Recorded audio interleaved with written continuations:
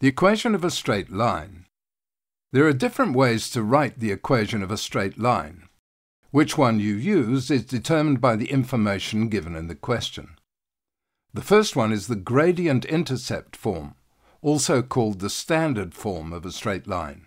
Y equals mx plus c. M is the gradient and c is the y-intercept. The second one is the gradient point form. Y minus y1 equals m multiplied by the difference of x and x1. M is the gradient, and x1 and y1 are the coordinates of a point on the line. The third one that is not used very often is the intercept form, which is x divided by a, where a is the x-intercept of a line, plus y divided by b, where b is the y-intercept of the line, equals 1. There are some special cases of equations of straight-line graphs. For example, when x equals a, where a is an element of real numbers, we have a vertical straight line perpendicular to the x-axis and parallel to the y-axis. The gradient of this line is undefined. For example, x equals 3. When y equals a, where a is an element of real numbers, we get the equation of a horizontal line perpendicular to the y-axis and parallel to the x-axis. The gradient of this line will be 0. For example, y equals -2. Example 1. Finding the equation of a straight line when the gradient and a point are given. Determine the equation of a line with a gradient equal to 4 and passing through the point A, -3, 5. Since we have the gradient and a point, we can use the gradient point form of a straight line graph given by the equation y minus y1 equals m multiplied by the difference of x and x1. Replace m with 4, the gradient of the given line. Substitute y1 with the y-coordinate of point A, 5, and substitute x1 with the x-coordinate of point A, which is -3. So we get y minus 5 equals 4 times x plus 3. We remove the brackets by multiplying the terms x and 3 by 4. We get y minus 5 equals 4x plus 12. Add 5 to both sides of the equation to write the straight line in standard form. Therefore, y equals 4x plus 17. Example 2. Finding the equation of a line when 2 points are known. Let's find the equation of a line which passes through the two given points A and B. The coordinates of point A are 3, -4, and the coordinates of point B are -2 and 0. We calculate the gradient of the first line. The gradient of the line AB equals YB minus YA divided by XB minus XA. The gradient M of AB equals 0 minus -4, all divided by -2 minus 3. This equals -4/5. We will use the formula y equals mx plus c to find the value of c, the y-intercept. Choose one of the given points and substitute its coordinates in the formula. We choose point B, -2, 0. We substitute y with 0, the y-coordinate of point B, and substitute x with -2, the x-coordinate of point B. Substitute m with the gradient of AB, which is -4/5. You get 0 equals 8/5 plus c. Solving for c, we get c equals -8/5. Therefore, the equation of line AB is defined by y equals -4/5 x minus 8 divided over 5. Example 3. Finding a coordinate of a point on a line.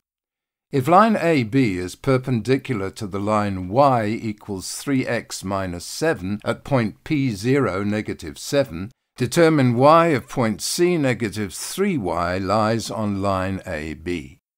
The product of the gradients of perpendicular lines equals -1. Therefore, the gradient of line AB, MAB, equals -1 divided by 3. We get this since AB is perpendicular to the line with gradient 3. This means the gradient of AB will be the negative reciprocal of 3, hence -1/3. The gradient of the line PC, MPC, equals the gradient of AB, MAB, equals -1/3. The gradient of PC, MPC, equals YP minus YC, all divided by XP minus XC, equals -7 minus Y, all divided by 0 minus -3, equals -1/3. So -7 minus Y over 3 is equal to -1/3. By cross-multiplying, we get -21 minus 3y equals -3. Taking constant terms to the right of the equation, we get -3y equals 18. Dividing by -3, we get y equals -6. Example 4. Finding the equation of perpendicular lines. Determine the equation of the line AB if it is given that AB is perpendicular to the line 2y equals 4x plus 8 and passes through -2, -8. Writing the given equation in standard form by dividing the equation by 2, we get y equals 2x plus 4. The line has a gradient of 2. This is m equals 2. Therefore, the gradient of the line AB, which is perpendicular to the line with gradient 2, equals -1/2 because the lines are perpendicular, and we know the product of their gradient is -1, hence we find the gradient of line AB equals -1/2. Since we have a gradient which is -1/2 and the point -2, -8, we use the formula y minus y1 equals m multiply by x minus x1 to work out the equation of the straight line. Y minus -8 equals -1/2 multiplied by x minus -2 in brackets. Therefore, y plus 8 equals -1/2 x minus 1 by multiplying the -1/2 into the brackets on the right-hand side of the equation. Writing in standard form by subtracting 8 on both sides of the equation, we get y equals -1/2 x minus 9. Example 5. Finding the equation of the perpendicular bisector. Find the equation of the perpendicular bisector of line AB if point A -6, -2, and point B 3, 1. A bisector cuts a line in half, therefore we need the midpoint M of line AB, so we can get a coordinate that lies on the perpendicular bisector of line AB in order to find the equation. The coordinates of the midpoint of line AB is found using the formula XA plus XB all divided by 2, YA plus YB all divided by 2. By substituting the coordinates of the points A and B into the midpoint formula, we get -6 plus 3 all divided by 2, -2 plus 1 all divided by 2. So, the coordinates of the midpoint M of line AB are -3 divided by 2 and -1/2. The gradient of line AB, MAB, equals the y-coordinate at point A, YA minus the y-coordinate at point B, YB all divided by the x-coordinate at point A, XA minus the x-coordinate at point B, XB. This equals -2 minus 1 all divided by -6 minus 3, which gives -3 divided by -9, and that equals 1/3. Therefore, the gradient of the perpendicular bisector equals -3, as it is the negative reciprocal of the gradient of line AB. Since we have the gradient of the perpendicular bisector and the midpoint m that lies on the bisector, we use the equation y minus y1 equals m multiplied by x minus x1 to find the equation.